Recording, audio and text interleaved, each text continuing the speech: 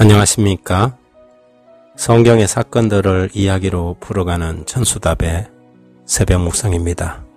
154번째 이야기, 당신은 진정 강한 사람입니까? 입니다.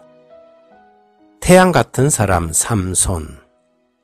그러나 그의 삶은 그의 이름처럼 되지는 않았습니다. 어머니의 뱃속에서부터 나실인으로 구별되었지만 그가 걸어간 인생길은 불행하게도 정반대의 길이었지요. 그가 만일 원래 하나님이 계획하셨던 대로 그 길대로 걸었더라면 그의 삶과 경험의 기록은 얼마나 달라졌을까요?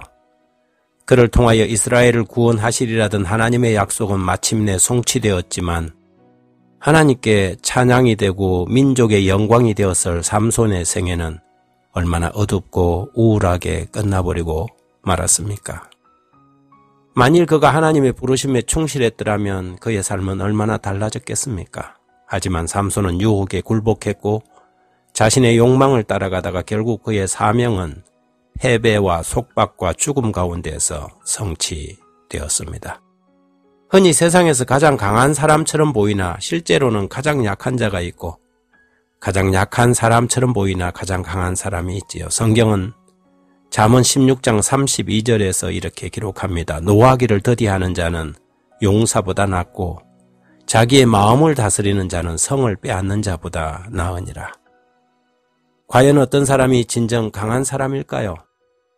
삼손은 이 세상에서 살았던 인물 가운데 가장 힘이 센 사람이었는지는 몰라도 자제와 성실 그리고 자기의 마음을 다스리는 일에는 가장 약한 사람이었습니다. 세상 사람들은 힘이 세고 강한 정욕의 소유자를 강한 사람이라고 오해하는 사람들이 많습니다. 그러나 자신의 정욕에 지배를 받는 사람은 사실 가장 약한 사람입니다. 부조와 선지자 168쪽에 인간의 참된 위대함이란 그가 자신의 감정을 지배하는 힘으로 측정되는 것이지 그를 지배하는 감정의 힘으로 측정되는 것이 아니다. 삼손의 삶은 하나님의 교회의 지도자들과 직분을 맡은 사람들에게 큰 교훈이 되어야 합니다.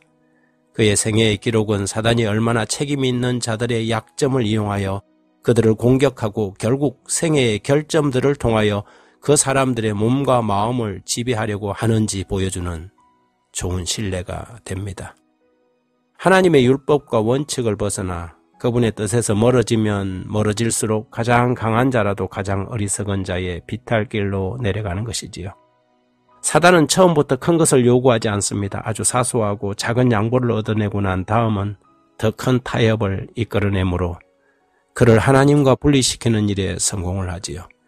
일단 하나님과 분리되면 가장 강한 사람이라도 사단의 강력한 힘을 당할 유한한 존재는 아무도 없습니다.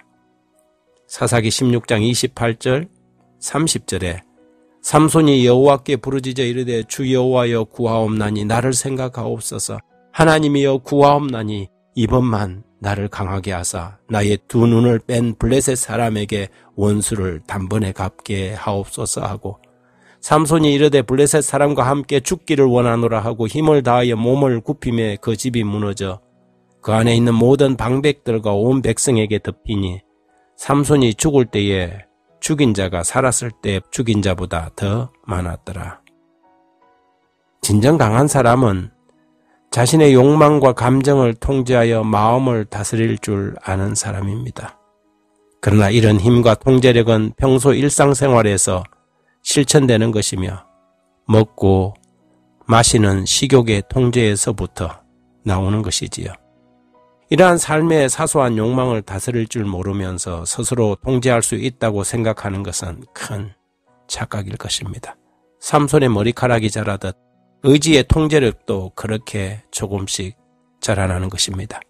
날마다 하나님을 의지하고 그분께 자신을 내어 맡기며 하늘의 도움을 갈망한다면 지금 우리가 형편없이 나약한 사람이라고 할지라도 머지않아 삼손보다 강하고 견고한 성처럼 든든한 인물들이 될 것입니다. 하나님 아버지, 우리를 도우셔서 하나님의 사람으로 선택된 백성으로 하나님의 율법과 원칙에 입각한 삶을 살아갈 수 있도록 도우시고 손잡아 이끌어 주십시오. 자신의 욕망에 지배당하는 사람이 아니라 자신의 욕망을 통제할 줄 아는 진정 강한 사람이 되기를 소원합니다. 먹고 마시고 입고 보는 모든 우리의 오감을 주님의 다스림 가운데 두게 하셔서 고삐 풀린 감정이 아닌 바른 의지의 지배 아래 있게 하소서. 오늘도 작은 충성과 실천이 미래의 강한 습관을 만들 수 있음을 기억하게 하시고 주님과 동행하는 하루 되게 해 주십시오. 예수님 이름으로 기도드립니다. 아멘.